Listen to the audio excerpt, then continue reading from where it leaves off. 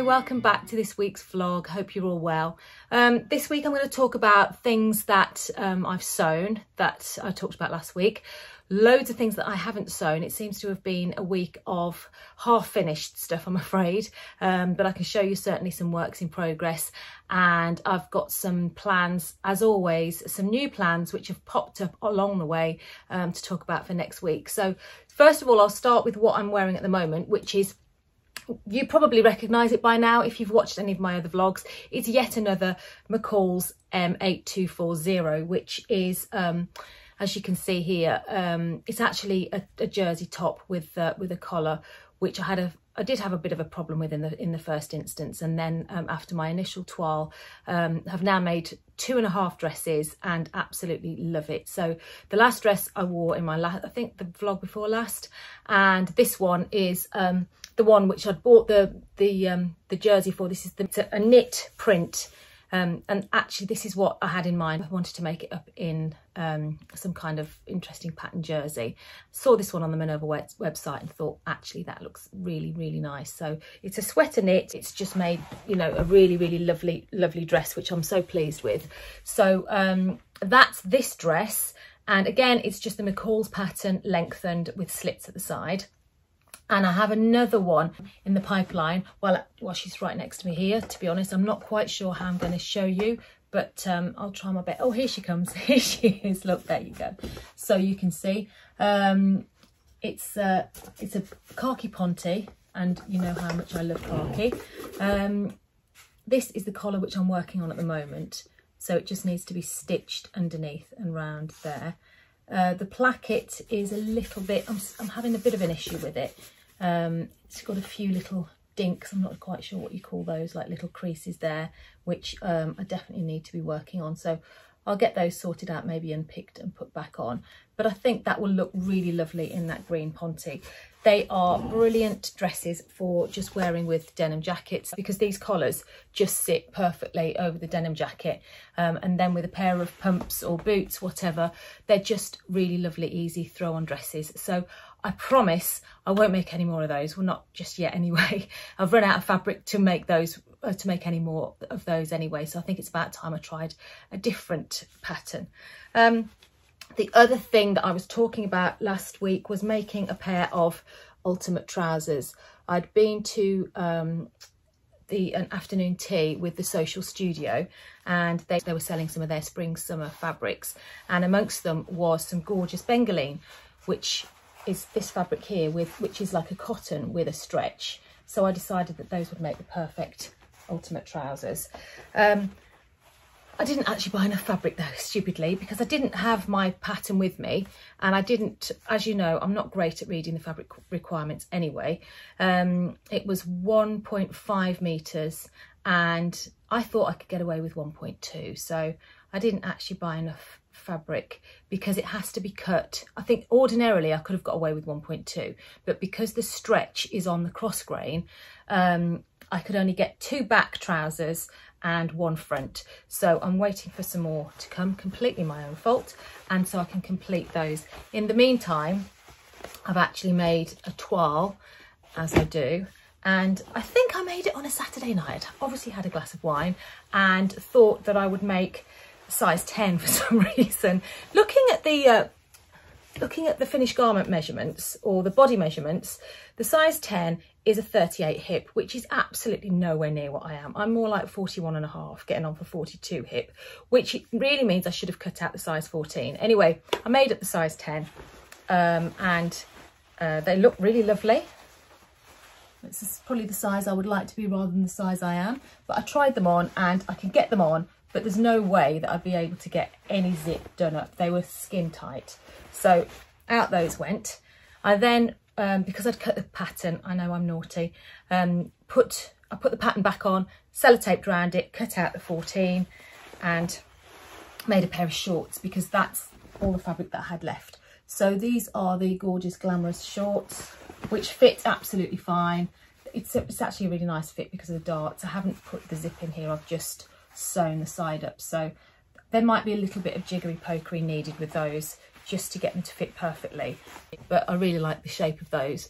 So that's that, and as soon as the fabric arrives I will be making some of those up. I've never used bengaline before, so it got me thinking about different patterns for stretch trousers, because I do need some trousers, just something other than jeans obviously. Some nice stretch trousers would be great, and it led me to discover that Style Arc actually have loads of different types of stretch trousers. They've got just a few of them are the Airlie, which has got pockets, the Sage, which has got, looks like it's got some really interesting style lines, as has the Beth. Quite like the look of that one. So they're all pull-on stretch pants, which I'm quite interested in trying. Haven't decided which ones to make yet, but I did find some bengaline on Bstfabrics website for, it's a really good price, £5.80 a metre. This one's the mocha, and I bought some in slate just to have a go at making some of those trousers, so I haven't got to worry about a zip, haven't got to match the zip, etc., and they just pull on. I don't know really what they'll turn out like, which is why I thought, well, I'll get some of this fabric. It's obviously a lot thinner than the fabric from the Social Studio, because the Social Studio bengaline is absolutely beautiful quality. As I say, this is a lot thinner, but it behaves itself the same way, and I think it'll be useful just to have a practice at getting some trousers right, because I am fed up of trying trousers and them not fitting. So I really want to have a go at toiling them properly, just to get a really good fit, and then I've got the confidence to have a go with the good stuff. So another garment that I have actually got made this week is the Bara Studio Nela sweatshirt, which is a fairly new pattern, I think. I'd seen it on the fold line. I thought, oh, that looks really quite comfy, cozy, but with a bit of a twist, a bit funky. Really like the look of it. And then Adele from Sofa Serenity was talking about a couple of those. I think it was the Fibremood DD and the Nela on her channel. And I thought, actually, I have got a few different teddy fabrics, so it might be about time I dug those out, got those used up, and made myself one of these. So this is the first one I've made, so it's a bit of a working toile, I suppose, a wearable toile, and this is it here. It's this is the cropped version. It's obviously really lovely and soft and cozy. So it's got the quarter zip, high neck, and what's a bit different about it is that it's got these around the side, so it's got sort of the grommets and then the elastic with the cord stoppers. I'm not explaining this very well because I can't remember what any of these items are called, but you know what I mean. So that kind of elasticizes the bottom, and you can kind of pull it up or push it down or whatever. As I say, this is the cropped length, which I think is really quite nice where it sits. It's just a comfy length. No, I'm really quite pleased with that. I made a size small on the shoulders, which I'm really glad I did, because it's a really dropped sleeve, as you can see. So, because I have got very small, narrow shoulders, so I always tend to make a smaller size up here, and then sometimes I'll blend out a little bit further down. This one then I blended into a medium. So the bottom half is a medium and the top half is a small, and that I think fits really nicely. So pleased with this. I've cut out another one. I had from Rainbow Fabrics, I bought a remnant of this gorgeous, I think it was called Ginger Borg, they called it. So beautiful, lovely. I love this colour, sort of like a coppery colour. Well, it is like a gingery colour. I can't really tell so much there. It's warmer than it's looking on camera. It's a bit darker. That's more like it over there. That's the colour. And I think I've got 2.4 meters of this. So I have cut another Nela sweater out of this, but I didn't want to waste the rest of the fabric. Originally, I'd bought it to make a teddy bear coat with, but as we're getting warmer and I never got round to making it, I kind of thought, well, I need to make something that's more practical for me. I have made the Fibremood loose cardigan jacket quite a few times and I absolutely love it. I've made a quilted version and I've made one out of like a stretchy jersey wool, and I wear them all the time, just throw them on. So I think, well, what I've done is I've cut another one of those out, and I think I'm going to make it like a cropped one with shorter sleeves. Just because, in fact, I keep fetching bits out. That's a bit of the Bara sweater. So I have cut, I'll put in a picture of the Fibremood loose so you can see. But those two are very much a work in progress. So hopefully once I change my overlocker thread from green to orange, I will get making those up this week. I don't know if anyone else is the same as me, but I do literally plan my projects around my overlocker thread, which is a bit sad really, isn't it? But I had green on, so I just want to finish my friend over here, the khaki one, and then when I've done that I'll move on to the orange. So this one and that dress have been made up with the green thread, so we'll be moving on to those ones very soon. So moving on to what my friend here is wearing. This is another I've got to stop saying one of my favourite patterns. This is another fab pattern. It's the Fibremood Fricker sweatshirt, and I've made this, it's actually a hoodie sweatshirt, but I have made quite a few of them, and for this one I thought I'd mix it up a bit, and I've put like a cowl neck instead of a hoodie. So a couple of the other ones I've made are this one, which I just wear all the time. What I like about them is it's got a separate panel sort of thing around the bottom, as you can see, and then this has got the grommets as well, and then you can thread it with whatever you want. I've put ribbon in this one. I've also got some velvet ribbon in this one, and this one's got a hoodie, which is, this hood is just lined with just a grey cotton jersey. This was like a jacquard jersey that I'd found on actually a local market stall that used to sell fabrics near me. Unfortunately he's closed down now, which is a shame, but I'd got that one from him. And then my all-time favourite Fricker hoodie, which I made a couple of years ago in this sunset French terry from Flamingo Fabrics. This, I'm surprised it's still going, to be honest, because it's literally wash and wear, wash and wear. I absolutely love it. It's so comfortable. This one's just got a plain cord in the bottom, but what I really like about it is it's kind of baggy, but it's still got a nice shape. The sleeves are quite slightly balloony, so they've got some width to them, and then they could just come down into this lovely cuff. It's just a really flattering shape, and it's literally so easy to make. So I do tend to throw those together quite often if I've got some nice jersey. I think, oh, I'll just make myself another Fibremood Fricker, but they get worn all the time. So, you know, that's absolutely, it's a brilliant, brilliant pattern. I would highly recommend that. And while we're on the subject of Fibremood, which I love, the new Fibremood 22 magazine has come out this week, and it is absolutely gorgeous. Sorry, just got disturbed there by the doorbell. I was just talking about the latest Fibremood 22 releases, which are absolutely beautiful. There's loads on there that I would like to make, but I've kind of narrowed it down, to be honest, because as you know, I have a very long list of things that I'd like to make.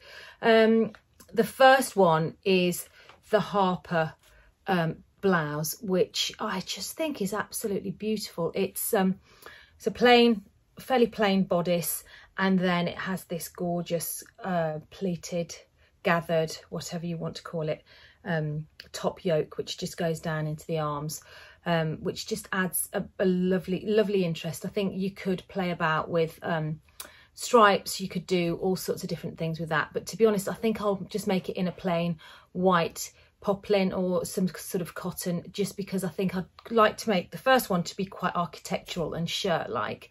And I think also it's often good, especially if you're making something for the first time, just to use a fabric which behaves itself really quite well, like a crisp cotton. It will look equally gorgeous in something drapey as well, but for the first one I think I'm going to try and make that in white cotton. I'd also really like to make it longer. It does say you can make it in whatever length you want, just down into a dress, especially if you had it in a drapey fabric, with into a dress would just, I think, just be gorgeous. So that's the first one that I want to make. It really reminds me of this top. This doesn't look very much here, but it's the Feel Free Raglan by Sewera, I think it's called, and it's a raglan top, but it's kind of got a bit of sleeve detail, so it's a pleated sleeve, and I just love that because again, it's something casual. It's only just a cotton jersey, grey cotton jersey, but it's just got that added bit of interest on the sleeves. I got that pattern, I think you can get it from Makerist, which is a site where you can buy various different style sewing patterns. I always like to dip in and out of there and just see if there's anything new, anything a bit different, which that was. So that's been a really nice make. So I'm looking forward to making the Harper. Oh, that I forgot to say actually about the Harper. Fibremood do Instagram live sew-alongs, and they've got one for the Harper top. I think it's end of February, beginning of March. They do a series of them. If you have a look on the Fibremood website, it tells you. And so the Harper top is €5 up until then. So they tend to put their the ones that they're going to do on the Instagram live, they tend to do them on offer until the Instagram live. So that's worth checking out if you're interested in the Harper. It's €5 at the minute.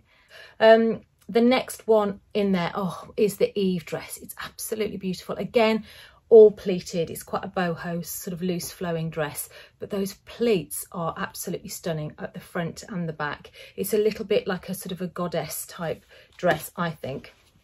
And I have this fabric out of my stash, which I reckon will be absolutely gorgeous in that.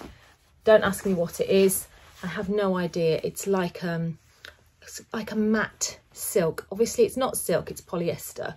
You can see it catches the light beautifully. It's completely matte on the one on the reverse, but this has got like a copper sheen, and I think that pleated up in a dress like that would be absolutely beautiful.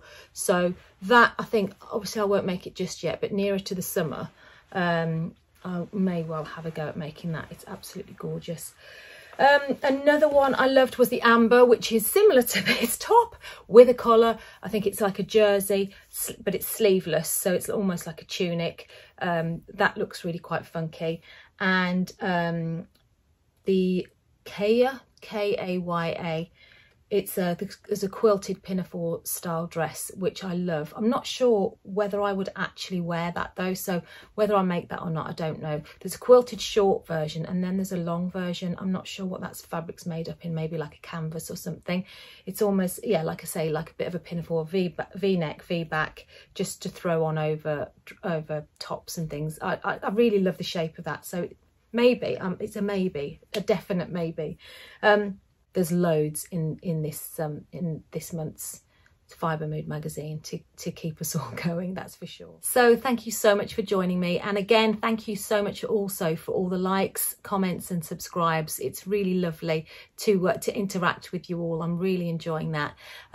So hopefully you will join me again next week to see some of the things that I've made up, and undoubtedly there will be more plans and thoughts and ideas. So until then, take care. Bye bye.